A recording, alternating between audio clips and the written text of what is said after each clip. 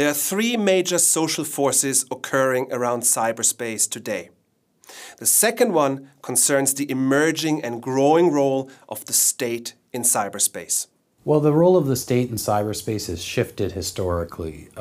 In the early days, if you go back 20, 30 years and did a survey of government policy toward the internet, you would probably find that there were very few governments that were even thinking about the internet at all. In fact, I can recall people in the internet industry complaining that governments were not focusing on the internet enough. And interestingly, the governments that did focus on the internet at the time, like the United States, took a deliberately laissez-faire approach. Al Gore, there's a joke that Al Gore invented the internet, which of course is an exaggeration, but he did play an important role as a congressman in setting rules around actually removing the state from the internet economy. That was 25, 30 years ago at the very origins of the internet.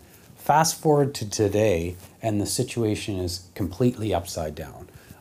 Not only are most states very concerned about the internet, cybersecurity is ranked typically number one among threat concerns for most government actors, and it definitely is for the United States according to their last national security assessment. So there has been a fundamental sea change in how governments approach cyberspace. And there are many reasons for why this change occurred. As many experts have pointed out, this was probably something to be expected. There is now so much technology connected to the internet, including critical infrastructures, that generates security concerns. There is growing evidence of global cyber espionage activities. And we now see, almost daily, large numbers of data breaches involving national intelligence agencies. So in many ways, it was perhaps inevitable that the state would get involved. But the most important reason behind states' involvement in cyberspace today came as a result of 9/11. It was the one moment that most fundamentally changed how states viewed cyberspace, and that thereby accelerated the role states have come to play in cyberspace. We still live in the shadow of 9/11. It had a dramatic impact on how governments think about national intelligence, national security, and surveillance.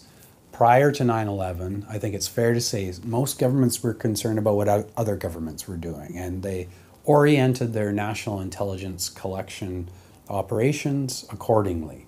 They were concerned that in the middle of the night, a state on the other side of the planet would launch a ballistic missile, so we need to anticipate and defend against this.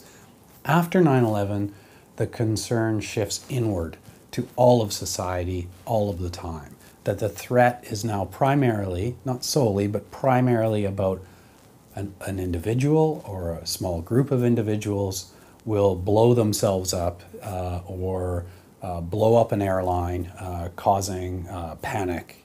And as a consequence, government agencies have started to engage in mass surveillance and targeted surveillance of entire populations.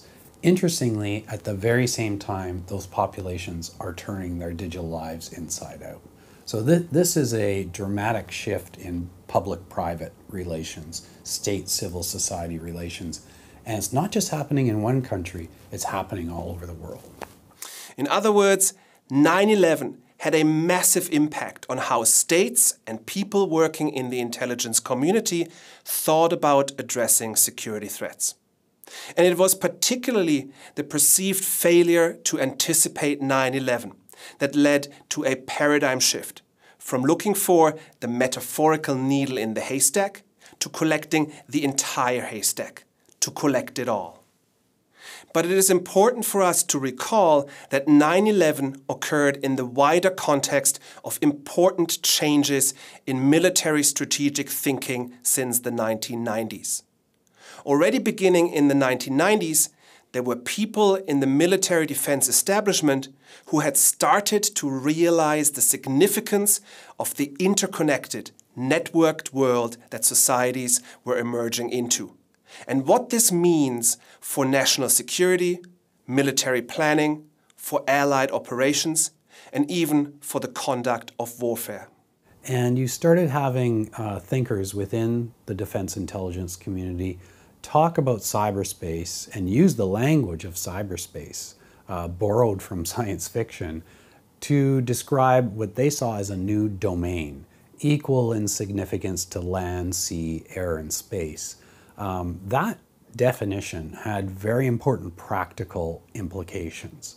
First and foremost, once it became accepted in the defense community in the United States that cyberspace was a warfighting domain, that leads naturally to the necessity of creating a special command for cyberspace. So you have in the 2000s the creation of US Cyber Command.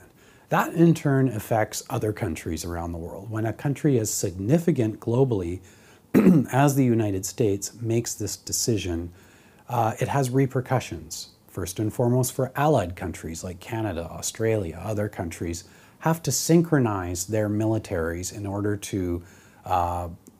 to fit within the paradigm of their dominant allied country, the United States. But it also affects adversaries. Other countries, China, Russia, start to notice this shift in military thinking and take steps of their own, which they may have been planning already, but it certainly reinforces that information and cyberspace is a new domain within which wars will be fought and won.